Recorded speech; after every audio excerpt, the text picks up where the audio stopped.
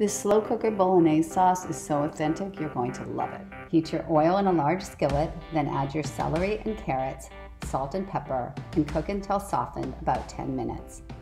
Stir in your tomato paste, then white wine, and cook about 3 minutes until the wine evaporates.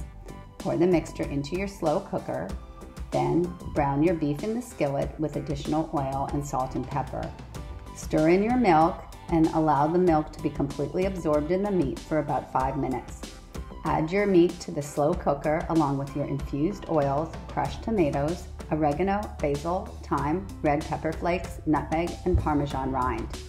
Cook on low for 6 hours, then add additional seasonings to taste and serve over your favorite pasta with additional Parmesan and fresh herbs.